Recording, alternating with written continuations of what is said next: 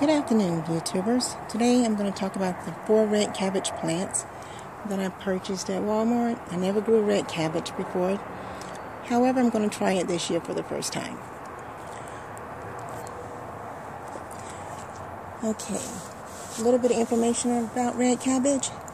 Red cabbage is an excellent source of vitamin K, vitamin C, vitamin B6.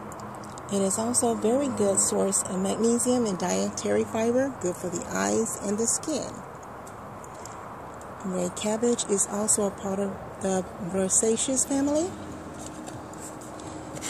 I'm really looking forward to this growing this year. I know it's going to be a moment or two before I get any red cabbage. However, I'm going to keep you updated and post updates every week on my red cabbage. I purchased this red cabbage at Walmart. Okay, and I'll let you know how it does later. Have a great day. Bye-bye.